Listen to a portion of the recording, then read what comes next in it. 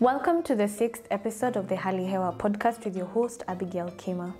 This podcast interviews powerful African experts and activists as we invite them to share their personal experiences while they advocate for climate justice in their unique capacities. Today we are joined by such powerful women who are making efforts in creating a better world for communities who are at the forefront of the impacts of climate change. Ina Maria Shikongo is an artist, fashion designer, activist, and celebrates the power of being an African woman every day. Vowing to stop a planetary disaster, she has rallied humans from across the world to stop a Canadian company from drilling for fossil fuels in her country, Namibia. The Okavango Delta is home to some of Africa's most ancient communities and the largest surviving elephant herd.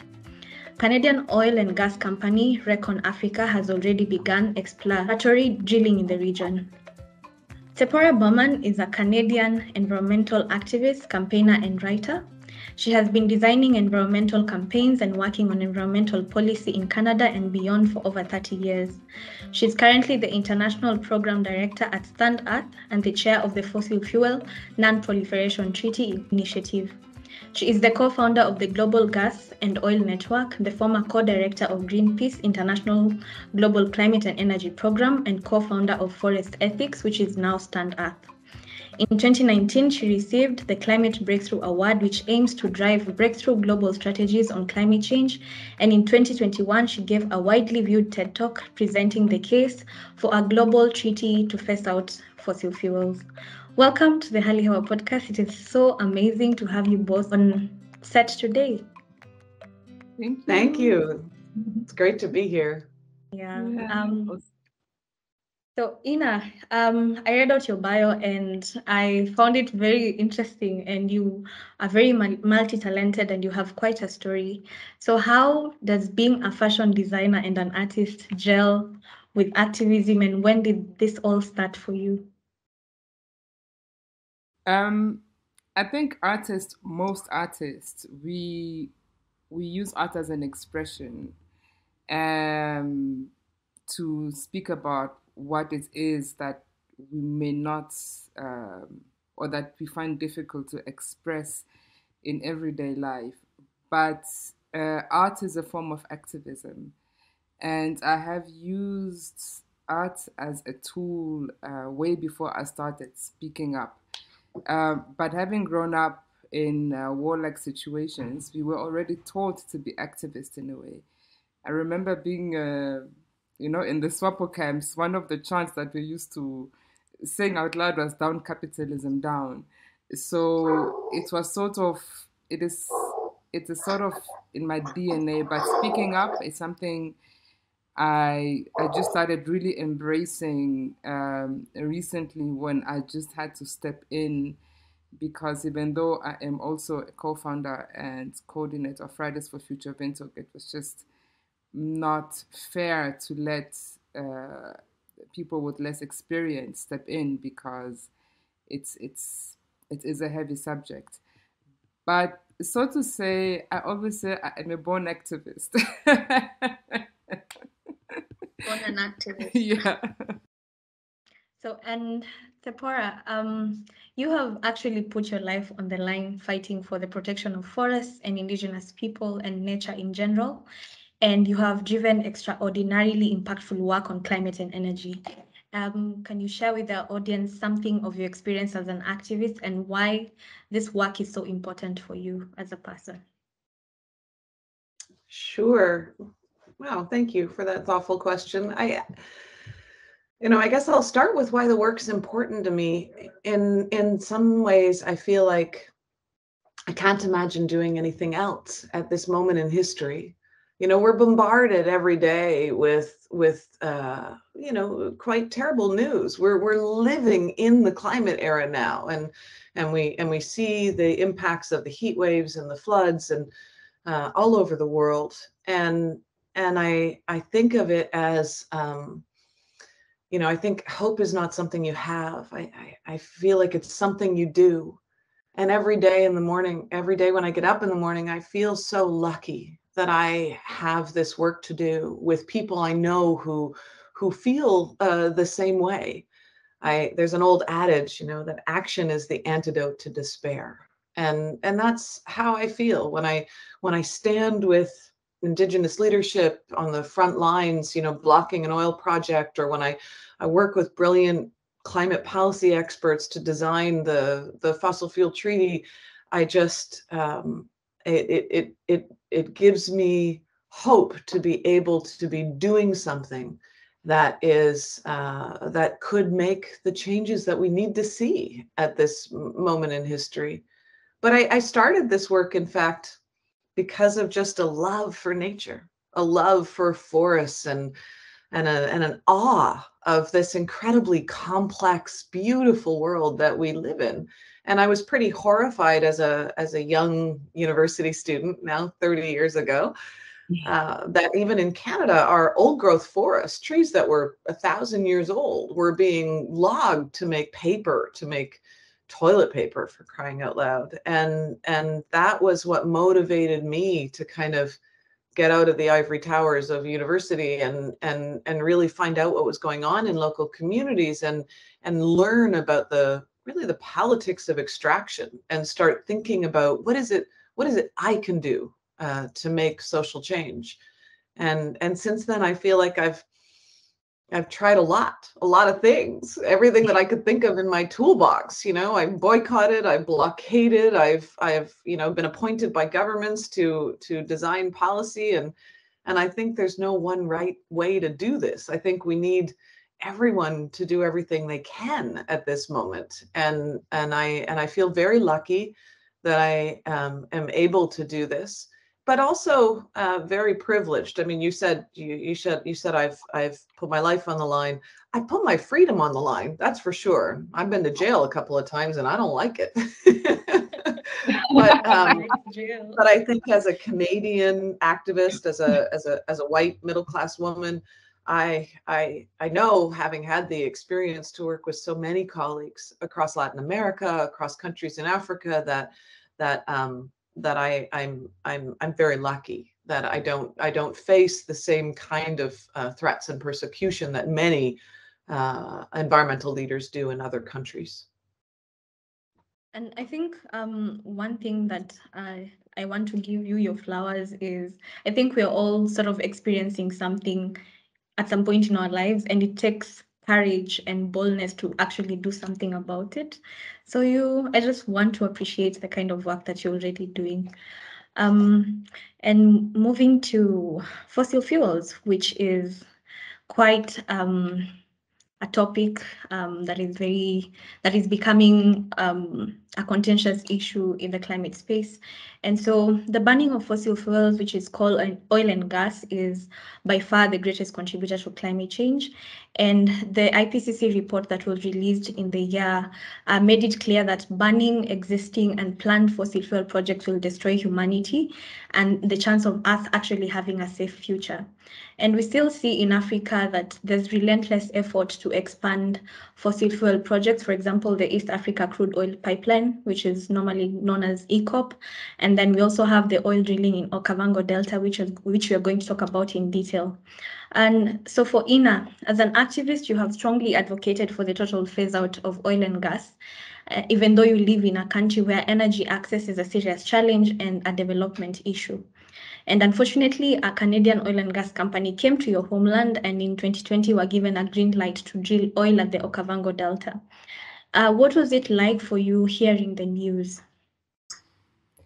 For me, it was a flashback to the times when I was a refugee, born in Angola, not knowing who my parents are, and growing up in destabilized circumstances. For me, that is what came up. And I saw the Niger Delta, and I know how beautiful the Okavango Delta is, or the Okavango Basin is. It's the only forest we have in Namibia. So no, we don't need the repetition of history. So even when we talk about energy access and energy poverty, those are colonial terms, because we don't need gas and oil. Even if you look at our infrastructure, we don't even have infrastructure for it. So why are you drilling for it in the first place? It is to repeat what happens in the Niger Delta, first of all, because it is being taken out, polluting our waters, and going out of the country. Namibia is the driest country in sub-Saharan Africa. So we have to protect our water reserves that are underground already, because we as Namibian people, or as the San people, especially the San people, the only people in the world that know how to survive without surface water. We need to protect the sources for the people. So projects like ECOP, projects like this Okavango oil drilling, or the hope to apparently develop energy access to Africa, that is just plain greenwashing, lying, and the continuation of colonialism and destabilizing the continent further, because where there is oil, there is war in Africa. Give me one country in Africa where there is no conflict because of war. And why? It is easier to take out the resources when there is no control, unless if there are funny deals that have been signed and that they are being stuck to. So these specific projects, they need to be stopped, because we need to talk about reparations, cancellations of debts. We need to talk about loss and damage, and how we can really create a better future for humanity as a whole, because whatever happens on our continent is impacting everyone else. Everyone else is being impacted. We have one carbon budget. So we need to stop this project for the sake of humanity, not even for the sake of our people, because I know that our lives have always been negatively impacted because of other people coming to our continent telling us how we should develop. So are we really poor in terms of energy as Africans? We need to ask ourselves those questions. We need to move away from the colonial ways of how people tell us how to develop. We are the happiest people on the planet, indigenous nations. We are the happiest. Go to Canada or Germany. People are walking with faces like that all the time. And they've got electricity, they have this, they have an instant supply of junk, and we have our huts. But you go to the village, you see the children dancing. So what is the definition of happiness? What is the definition of development? And I think that is where the colonial work is very, very important, also in what we do. And embracing our heritage as Africans, regardless of what it looks like to non-Africans. Thank you.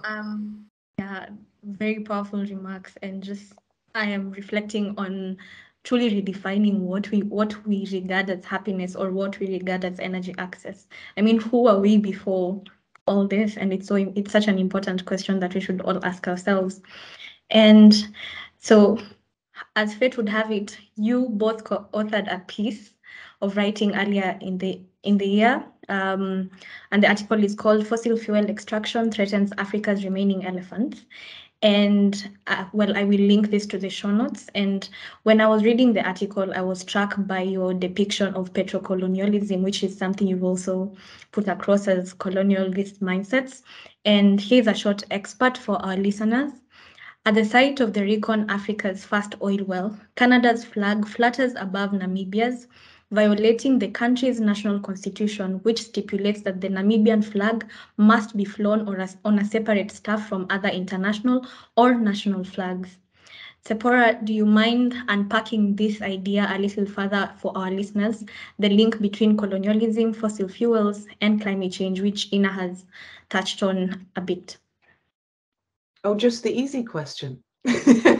Yes. Very easy question. You mentioned in your intro that according to the Intergovernmental Panel on Climate Change, fossil fuels, just 3 products, oil, gas, and coal, are responsible for 86% of the carbon emissions that are trapped in our atmosphere and smothering the earth over the last decade. And what we continually see is that the fossil fuel industry wants to maintain that development because they're making record profits, billions of dollars, and they're siphoning billions of dollars off governments around the world using taxpayers' money as subsidies to build these projects. They use the need for energy and people's concerns about energy access as an excuse to push more and more of these projects onto communities. But as Ana Maria so eloquently said, the majority of these projects, especially the new ones proposed in many countries in Africa, they're not to provide energy for Africans. They're export projects that will leave behind the polluted rivers, the polluted land.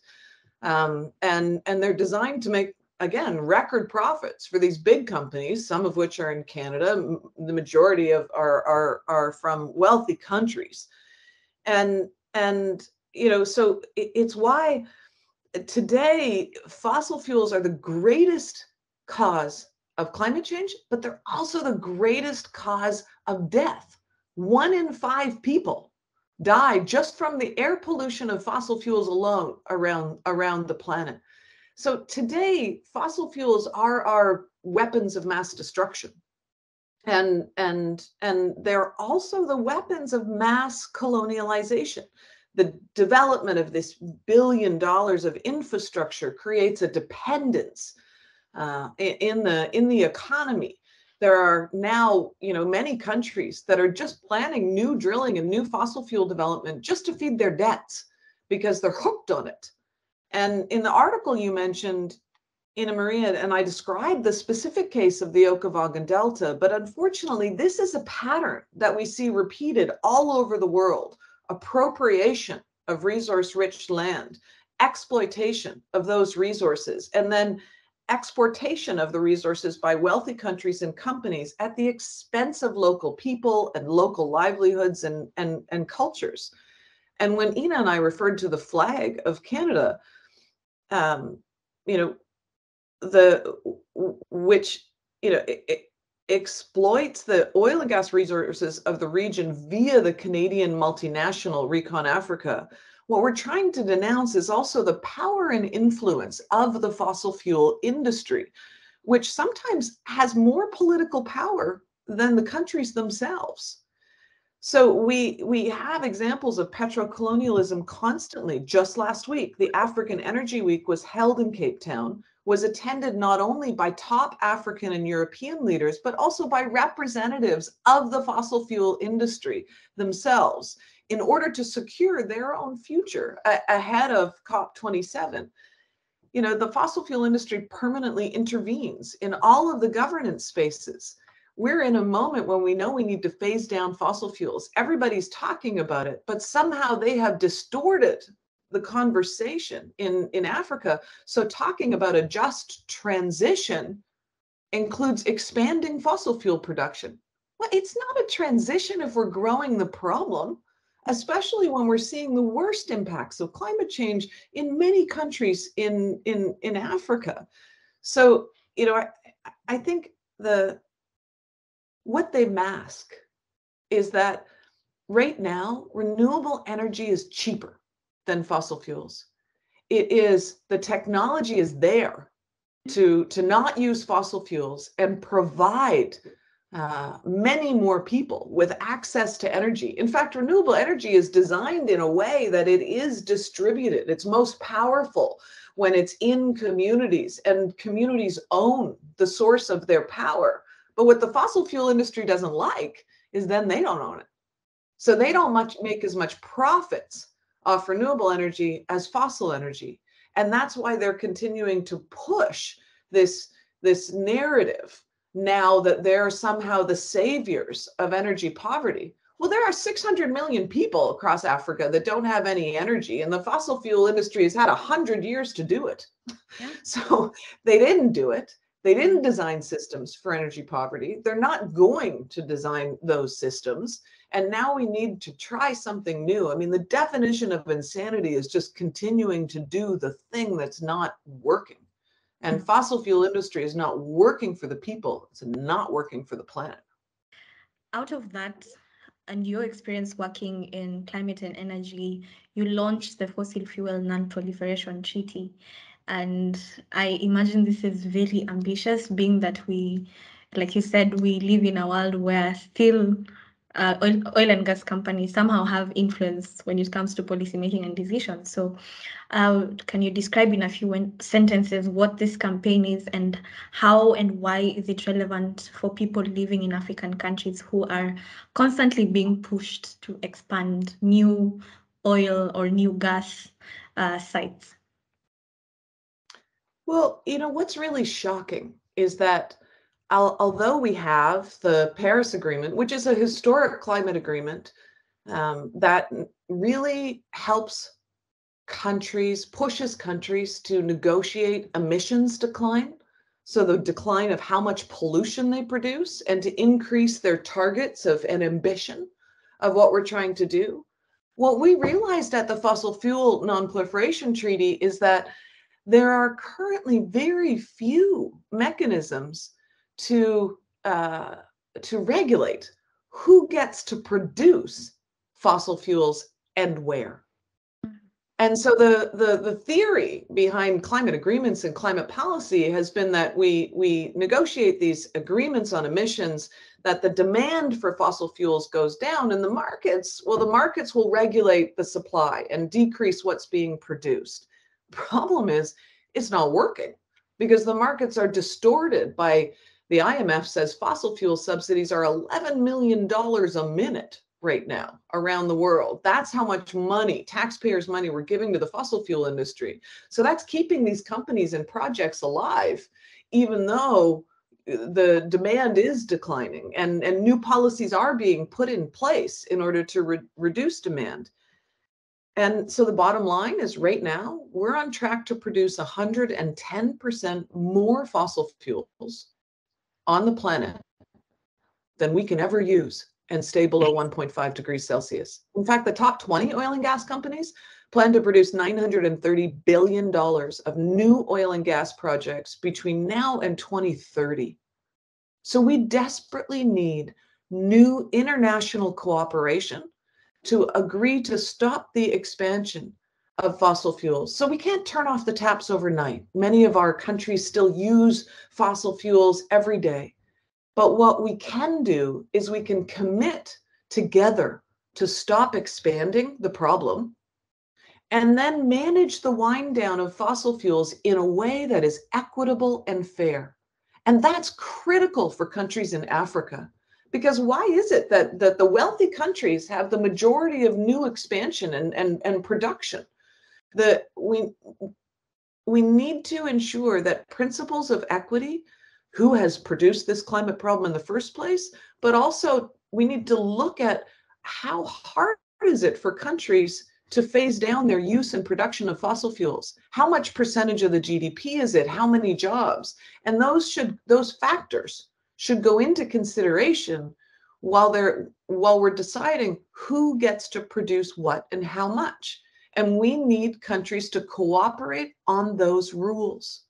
And so we've started creating a framework for that, roughly based on nuclear non-proliferation. And honestly, it's been a pretty crazy wild ride. We only launched the Fossil Fuel Treaty 25 months ago. Mm-hmm. And in that time, we have had support and endorsement of the concept from 69 cities from all over the world, passing motions calling on their national governments to endorse a fossil fuel treaty. 101 Nobel laureates, including the Dalai Lama, hundreds of faith groups around the world, including the Vatican. And just last month, the World Health Organization endorsed the Fossil Fuel Treaty, and the first country put it on the floor of the UN General Assembly, Vanuatu. And last week, the European Parliament passed a motion calling on countries to start negotiating the treaty. So we're really excited about the pickup around the world, and we need to continue building both the ideas and principles for how countries can negotiate an agreement in order to meet the goals of the Paris Accord. This is not in contrast to the Paris Agreement. It's new agreements that would help constrain the production of fossil fuel. It is a global agreement to constrain all fossil fuels. So it's hard to get it in a few sentences. Yeah, exactly. And so I'm just sitting here, and obviously there's been some sort of reception of the treaty, and with organization and countries actually signing in on it. And so for Ina, do you have hope that African countries are actually going to welcome the idea of a fossil fuel non-proliferation treaty? Just, yeah, I know this is out of the box, but do you have hope? Until last week, I thought Kenya would be one of the countries, but after today's headlines, I'm shaking my head. I have big hopes for Rwanda, because Rwanda is actually doing it. They are pushing for solar, they are pushing for indigenous knowledge, and it is just not being done on village scales, but literally on a national scale. You drive through the city and you can see permaculture techniques or traditional or indigenous techniques that are being employed to rehabilitate the land. So I have faith in Paul Kagame, definitely, that he could be our first African leader to set the trend. But our other ones, I think they are so... Yes, thank you for being politically correct on my behalf. But I would still like to bash them a little bit. I feel like our leaders are being held on a hook, like Tzeporah was talking about, the debt. That debt is such a major hindrance when it comes to development. I mean, like, for example, ReconAfrica's got 90% of shares and our government 10. So that is not even contributing to what the country needs. And these are the little problems within these policies and agreements that are being designed that don't really benefit us. So, we need to help decolonize our leaders and help them redefine themselves as Africans. Like, do not forget our fathers who died in the liberation struggle. Our fathers were on the front line. And now it's like, hello, they are dead. The ones that are living, they are now doing what our fathers were fighting for. I mean, they are doing exactly that which our parents were fighting against. So we need to re-educate our leaders. We are the future. And if they are doing something wrong, we should not be afraid to tell them, I'm sorry, Tate. Tate means mister. Enough is enough. We should be bold enough and stand up and tell them, I am sorry. But thank you for helping me to be diplomatically correct. So moving on to the Russia's war on Ukraine, and we have watched in horror the devastating consequences of the war, with terrible physical and emotional risks to the people of Ukraine. And as a result of the violent conflict, we've also all felt some sort of impact when it comes to food and energy shortage and the price shocks as global supply chains are disrupted. So, Tzeporah, can you help our listeners understand the link between fossil fuels and Russia's war on Ukraine, and also why there's suddenly so much global attention on Africa's fossil gas resources?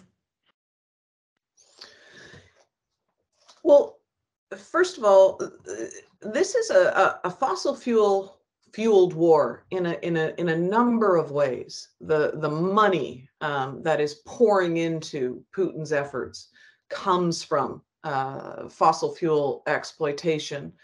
The power that Putin is using to try and bully not only Ukraine but other countries, especially Europe, by turning off fossil fuel resources, and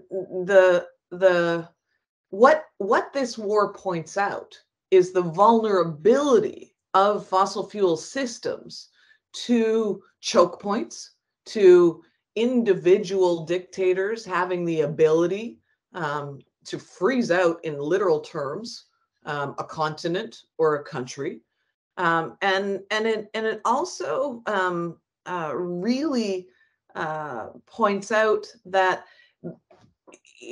that our systems are so vulnerable, not to price shocks, and also to individual dictatorships.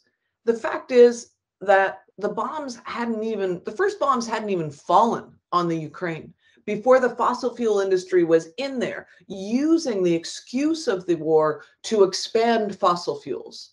And so now they are exploiting this terrible moment to argue that we therefore need to produce more and more fossil fuels, put in more gas infrastructure around the world in order to fight Putin.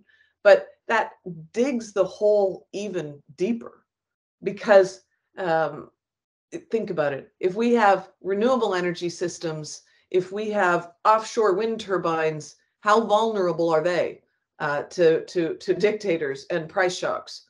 Well, they certainly can't be sabotaged and have globally significant methane leaks. You attack a wind turbine and the turbines just stop moving for a minute. Look at the fact is that renewable energy is just cleaner and safer. And so this push by the fossil fuel industry in order to double down ignores the fact that we're in this terrible situation, and Putin has been able to exploit this terrible situation because the fossil fuel system is so vulnerable and dangerous. And you've said that, and then I remembered what the Dalai Lama said. I was in India just last week and had an opportunity to be in his audience, and he said it's ironic that when people claim that they want to attain world peace, they actually make more weapons. So, I mean, are we really making sense? So it's like sort of a similar analogy. And so Ina. What an amazing experience. You were just with the Dalai Lama? Oh my gosh, we should be interviewing you. I will catch you after this. Yeah, but it was really a beautiful experience, and his message was very clear of oneness, warm-heartedness, and seeing ourselves as brothers and sisters, and recognizing that if I am your brother and you're my sister, there's no way I can do something that is detrimental to you. And I think this is something we should also, include in this fight, like really thinking about people as we decide to make millions of billions out of fossil fuels, which are causing, taking away lives of people and ruining the biodiversity completely. Can I build on that for a minute? Because I think that is why we're calling for a fossil fuel treaty to stop expansion and manage the wind down of fossil fuel production. Because workers and their families around the world who currently work in the fossil fuel industry deserve a plan. They deserve a plan of how we are going to manage to ensure that no one is left behind. The fossil fuel system and industry will decline. We know that. I mean, 150 countries, 50 countries have already passed policies to ban the fossil fuel car. The world is changing very quickly because we know that fossil fuels are a threat to our future. And because new technologies and cleaner systems like electric vehicles are now available at scale. So the question in front of us is, will this be an unmanaged decline of fossil fuels over time?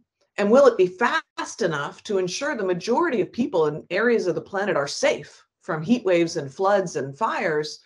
Or will it be an unmanaged decline that is slow, that is late, that it leaves more communities in strife, and a boom and bust as support for fossil fuels dries up, and workers and their families don't have a plan.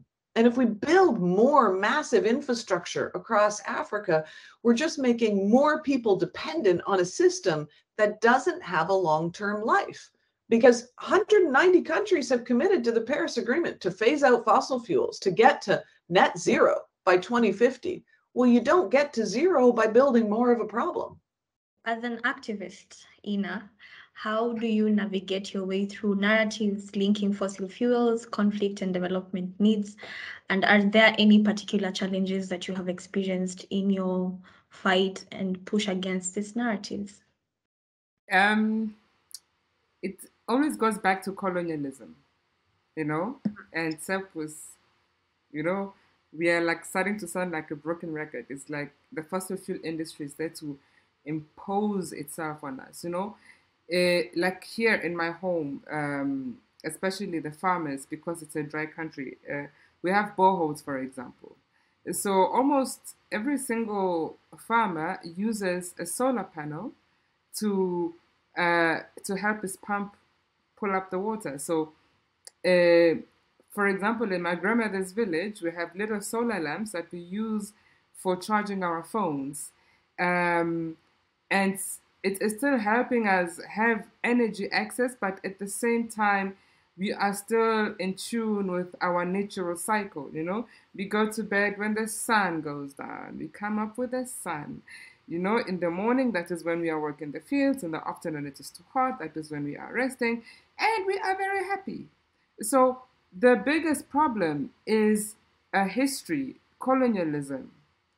And the fact that even us as Africans have forgotten who we are, where we come from, because we were obviously taught to devalue ourselves because we always had to be like those missionaries, who told us that our gods were evil. Now we need to develop and become like Dubai or become like London or Paris.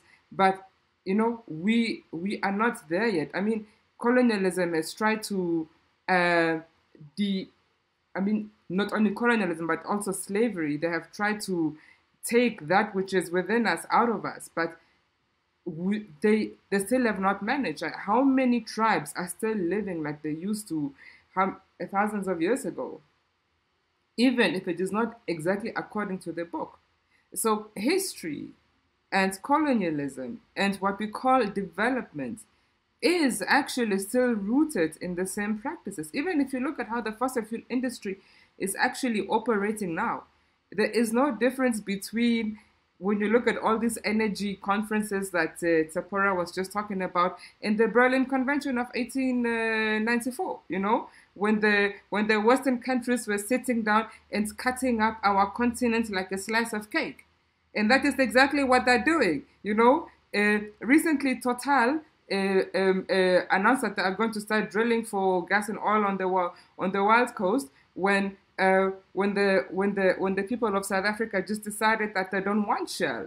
So after Shell comes Total. Even if you look at the energy map and see where those companies are, they are doing the exact same thing that our colonizers did. They are using the same methods. We as Africans, what our philosophy is uhuru, togetherness. And even that has been broken apart. We used to identify ourselves according to our clans. I'm from the clan of the Akwaluvala, the spotted ones. You may be from the clan of the elephants, but the same clans that you find in Southern Africa are also in Eastern Africa. And that is our identity, not the fact that you are Kenyan or that I am Namibian. But who are we? Our challenges are rooted within history and the fact that we are not taught our own history. And the fossil fuel industry is using the same narrative that our colonizers used. Going down that that conversation for me would become very passionate and will probably speak until tomorrow morning. But I completely agree with you on how the systems are set up, and it's almost as if we are set up to fail. So, and I guess there has to be an awakening of Africa to actually understand who we are and decolonize our brain and see that we have everything we need to be happy. Recently, African civil societies have come together to launch a campaign called Don't Gas Africa, which is an urgent call to ensure that the African Union does not support expanding fossil fuel extractions ahead of COP27. And Tzeporah, you had touched on it briefly when you were talking about the war. So tell us more about this campaign and how we can all support the movement ahead of COP27. Sure. It's a very inspiring campaign. This is a campaign led by several African organizations, including 350 Africa, Decolonize, Power Shift Africa, and many others. And it brings together African and international civil society organizations to ensure that the African continent is locked into more fossil fuel production. It's a really, I think, key campaign ahead of COP27, which of course is being heralded as the African COP. So it was launched in August around a letter by African civil society calling on African heads of state and ministers to reject the proposal from a technical committee of the African Union for an African common position on energy access and transition, which was to be launched at COP27. Fortunately, African diplomats responsible for COP27 have now directly pushed back on the pro-fossil fuel position. Another key action of the Don't Gas Africa campaign took place last week during the Africa Energy Week I mentioned. African civil society organizations were present every morning outside the conference venue in Cape Town, denouncing the African Energy Week agenda, which under the guise of partnerships for a just transition, again, transition, it consisted of basically a battle plan for the fossil fuel industry in European countries to expand gas production across the continent. So look, I don't want to speak too much on behalf of our African partners, but the campaign, I understand, is going to coordinate more mobilizations and more advocacy actions calling for an end to fossil fuel-induced energy apartheid in the region, and for international support for the development of cost-effective, cleaner, and safer people-owned renewable energy system in order to meet the needs of people and communities across the continent. And it's a critical moment because there are so many new proposals to start pushing new fossil fuel development across the continent, which will make African countries more vulnerable to price shocks, to control by these major dirty international corporations who are making record profits. And as we know from the legacy of oil and gas production already across Africa, will leave communities poorer and dealing with the pollution from these projects when the companies eventually leave. Oh, thank you so much for sharing that. I think there's a website which I can link on the description, and everyone can see and read through the document and understand how they can exactly support. So thank you so much. We move to the climate education bit. And Ina, when I read through your bio, you set up an NGO with your friends around permaculture initiative seeking to beautify children's playgrounds with sustainable gardening. And I guess it is through this experience that you got to deeply understand sustainability and also became aware of the lack of information around the climate crisis and biodiversity loss. So are you still working on this, and how are you also incorporating your art to sort of create awareness and build climate literacy within your community? Yes, I am still doing it very much, and I think it's the most fun part of being a climate activist, just being with the youth and just interacting with them. And yes, my art and fashion design background has a vital role to play in it.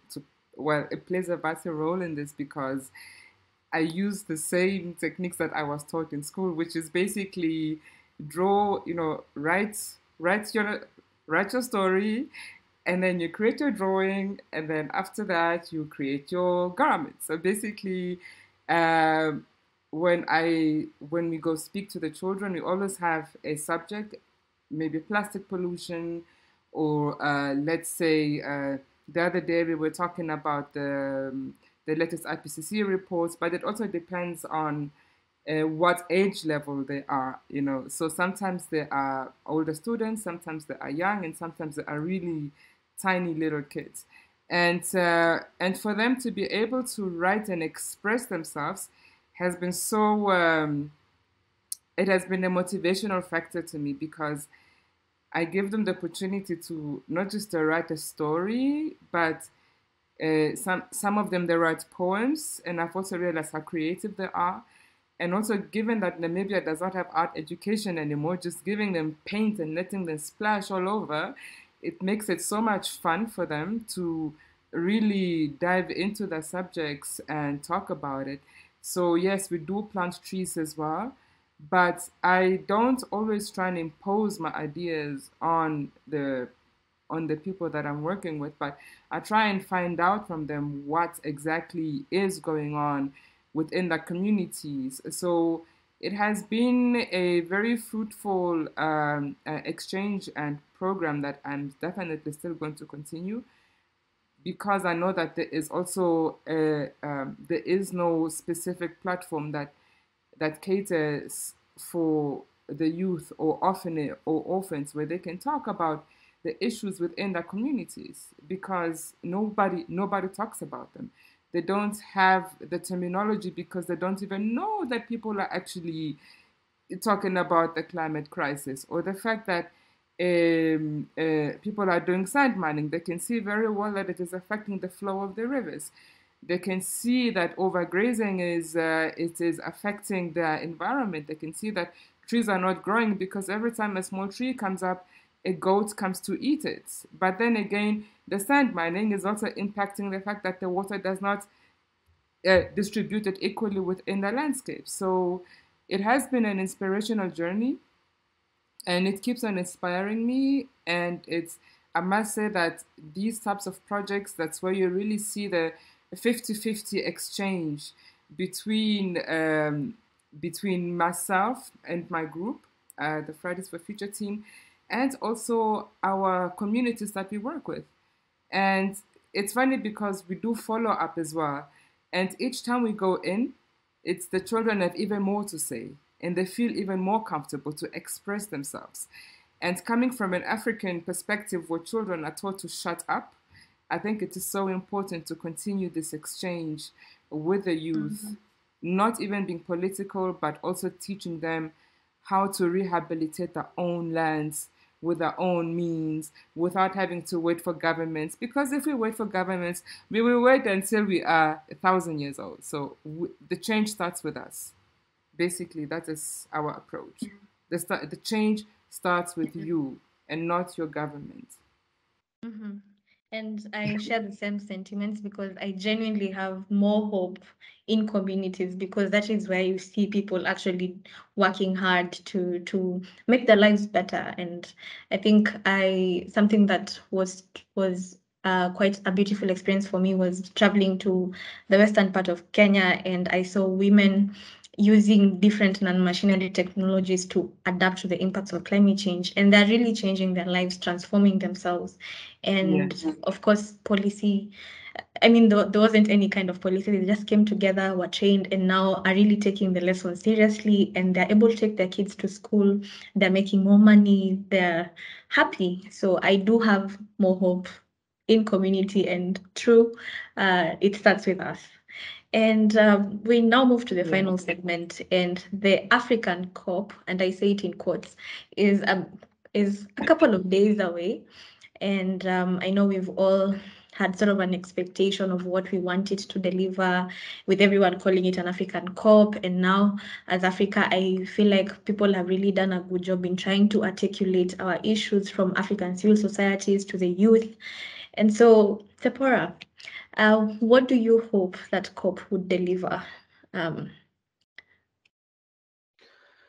Last year, we went into COP as the Fossil Fuel Treaty Initiative and Network with a very simple demand that our leaders start to have the courage for the first time to say the F word, fossil fuels.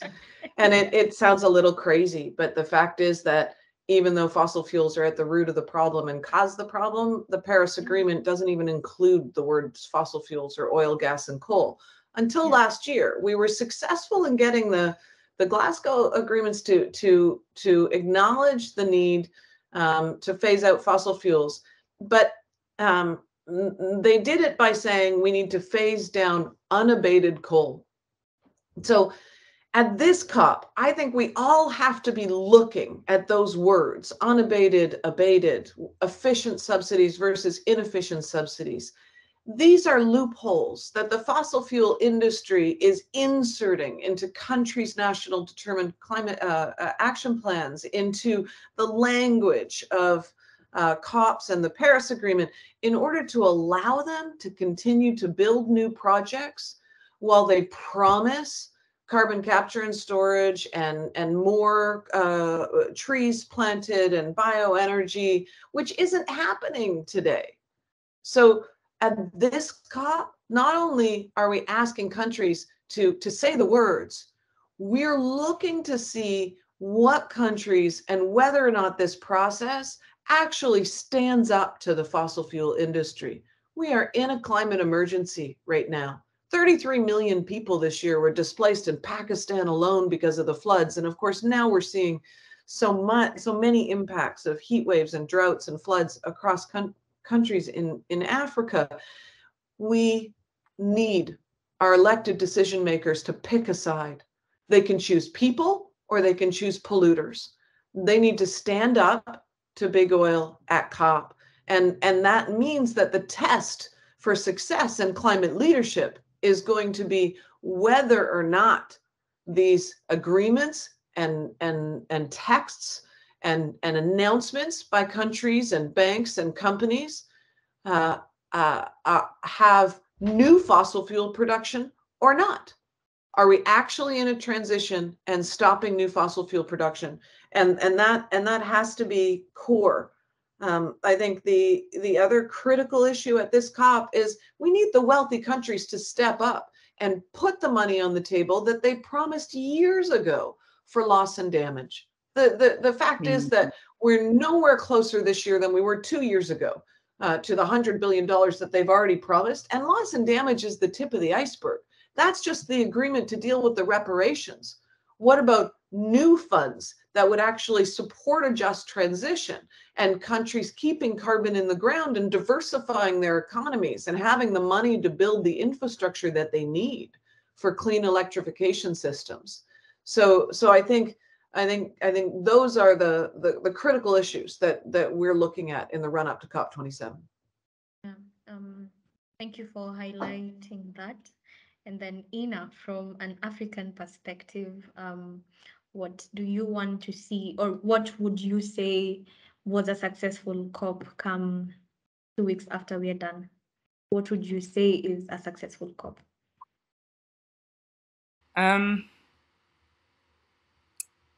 It is a very difficult question. I mean, it's very easy, but very difficult.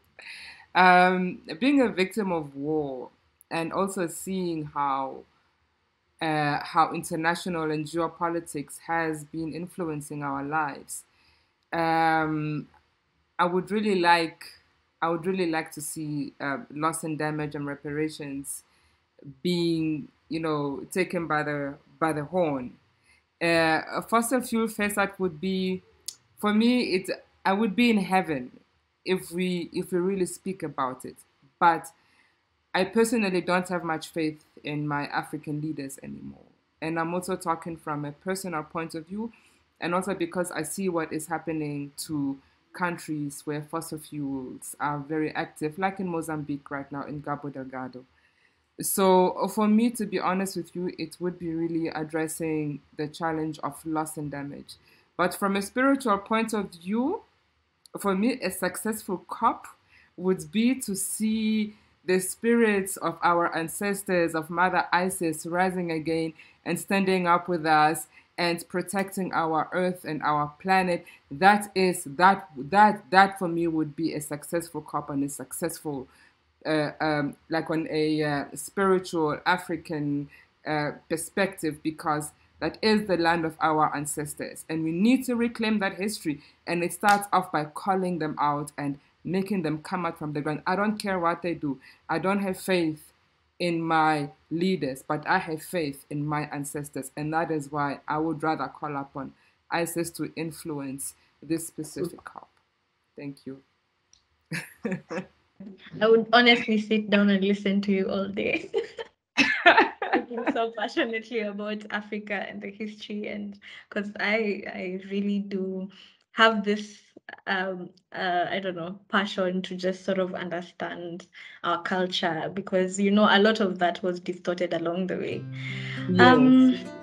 I have really had an amazing, honestly, this has been the best episode I have ever shot, and I can't wait to edit and share it with the world, because you've all spoken so passionately, and I can feel it from your heart. And I do hope that people will listen and really hear what we are saying as humans, and not just people who are trying to make profits at the expense of other people. I'm pretty sure that we're going to have a couple more countries join the fossil fuel treaty at COP.